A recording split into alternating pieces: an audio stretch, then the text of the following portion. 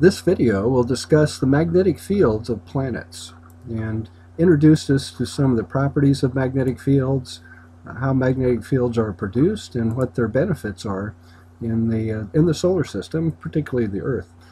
So we start by discussing magnets in general. You've probably played with some magnets. You've discovered that they have two poles, so-called poles, North Pole and South Pole. That if you put two South poles together, the magnets repel. If you have a North Pole near a South Pole, they will attract. So there's force involved with magnets. Magnetism is an electrical property due to moving charge. We're not going to go into all the details of it, but it is true that magnets will exert forces on charged particles, on protons or electrons that are moving in the realm, in the region where there is magnetic field. The magnet will apply a force to those objects, and what are drawn on this diagram are magnetic field lines, and these help physicists describe the force. Taking a look at the motion of the particle along a magnetic field line, there's no force, but perpendicular to the magnetic field line, there is a force on the particle. So just as wind has a certain speed and direction, the magnetic field has a certain strength and direction, and that can help astronomers or physicists calculate force due to magnetism. Perhaps you've seen iron filings on a piece of paper, a magnet below the paper, and the iron filings experience a force on them, and these needle-like pieces of iron tend to line up along the magnetic field direction. So they reveal to us this magnetic field. The magnetic field is invisible, and it doesn't really exist, but it's useful for doing calculations. So magnetic field. The Earth possesses a magnetic field, and so does Jupiter and Saturn, Uranus and Neptune. Mercury, a minor magnetic field. Venus, just about zero magnetic field, and Mars, about zero currently magnetic field. So there's a difference in the planets, and we'll talk about those in more detail as we go through. But the Earth's magnetic field is beneficial, and it's kind of an umbrella, a protection against high-speed particles coming from the sun, protons and electrons. As they get into the region where the magnetic field of the Earth is strong, these particles are deflected, so they don't come straight into the Earth, but they are kind of guided around the Earth and guided to the North Pole of the Earth. So the Earth's magnetic field is strong in the region near the Earth. It's not extremely strong, but it's a measurable strength that is there. So we're glad we have a magnetic field. How does the Earth possess a magnetic field? Why does it possess it? And to understand that, we need to talk about, is there a magnet in the center of the Earth? Now, the Earth possesses a magnetic field similar to a bar magnet. Is there a magnet in the core of the Earth? The answer is no. Geologists have modeled the interior of the Earth. The temperature inside the Earth is too high for a solid piece of metal to exist. It would be melted. Also, even before this melting point temperature, over 100 years ago, physicists learned that high temperature destroys permanent magnets. If the temperature is too high, a permanent magnet loses its organization of magnetic field, and consequently, we know that we're confident that the Earth does not have a permanent magnet in the center. Well, if it doesn't have a permanent magnet, how do we create this magnetic field? Well, I mentioned that magnetism is related to electricity, and the current thinking is that there is an electrical current in the core of the Earth that creates an effective magnetic field like a bar magnet.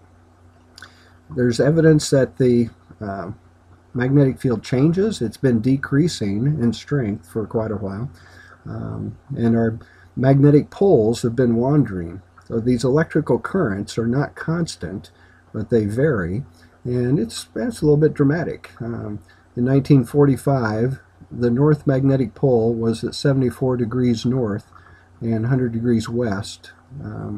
So maybe another thing perhaps you don't realize, the Earth's magnetic north pole is not at the geographic spin axis North Pole.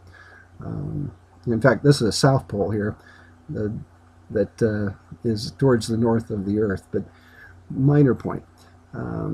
So we have the fact that the magnetic poles are not aligned right on the rotation axis of the Earth, and this is common for the other planets as well.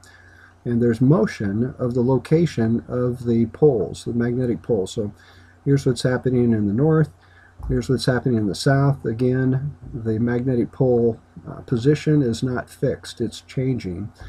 And the current model is that we have a dynamo inside the core of the Earth, that there's liquid, iron and nickel, things that will conduct electricity, and there are currents. There's motion of this liquid and friction inside that separates charge, and we have large currents, electrical currents, inside the core of the Earth that create the magnetic field.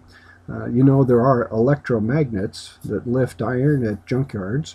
Electricity can create magnetic field, and the thinking is in the core of the Earth there are these large currents. The dynamo theory tells us that there will be a magnetic field created when we have these currents in the core of a planet. The core of the planet needs to be liquid metal, and it needs to be rotating reasonably rapidly to get a significant magnetic field. But that's the dynamo theory. That's the theory of why a planet has magnetic field. There are electrical currents in the core of the planet. Inside our Earth, the earthquake waves propagate through the interior of the Earth, and geologists know that there's a solid innermost core, very dense. It's been compressed by the overlying layers of the Earth, and also as the Earth formed, the heavy elements settled towards the core. So the iron and the nickel is down there, the crust made of silicon and other rocky type elements. But the heavy material settled towards the core, and we have iron and nickel in here. So the solid core, very high pressure. Outside of that are liquid core, where we have these electrical currents. And then there's a rocky mantle and the crust on top of that mantle. The crust fairly thin. That's our model for the interior of the Earth, provided by the study of how the earthquake waves travel through the Earth. As far as the interiors of other planets, the Jovian planets, these gas planets are thought to have some type of core that could be rocky or icy under extreme pressure at the centers of these gas giant planets. But there is a region here where there's a metallic form of hydrogen that's been pressed together at high pressure and conducts electricity. And these planets have big magnetic fields. They spin rapidly, and it's also thought the dynamo theory gives rise to magnetic fields around the Jovian planets.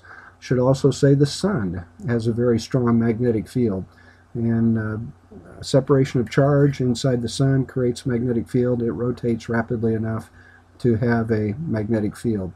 So that's our introduction to planetary magnetism. We'll talk a little bit more in detail for each planet that we encounter. I want to leave us with a little discussion of Aurora, with Aurora. I said earlier that the magnetic field guides charged particles towards the pole of the planet. And the Aurora are seen if you go to Canada or tip of South America. You're more likely to see Aurora. You need to be somewhat near the north magnetic pole of the Earth or the south magnetic pole of the Earth. And the Aurora are very brilliant nighttime displays of glowing gas. The charged particles from the Sun are guided into the Earth's magnetic field. Some are trapped in the Earth's magnetic field, but the trapping is not perfect, and the particles can move down into the upper atmosphere of the Earth. When electrons collide with atoms in our atmosphere, the electrons will excite the electrons in those atoms through the collision process. They bump into them and give those atoms extra energy. Those atoms then in our atmosphere emit light. The electrons drop back down towards the nucleus.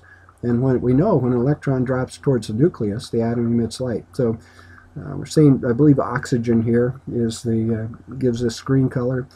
And then astronomers, space physicists will send rockets into these aurora display to try to measure the electrical currents that are present here and the workings of the aurora. The International Space Station orbits above the aurora, and here's a photograph down towards the Earth. And looking at these sheets of glowing atoms in the atmosphere of the Earth caused by sheets of electrons dropping into the Earth's atmosphere and energizing the atoms in the Earth's atmosphere.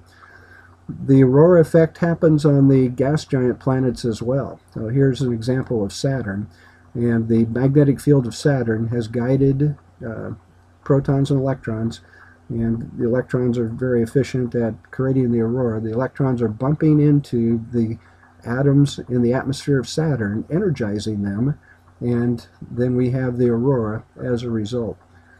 So magnetic field, very interesting for planets. Keep reading and asking questions.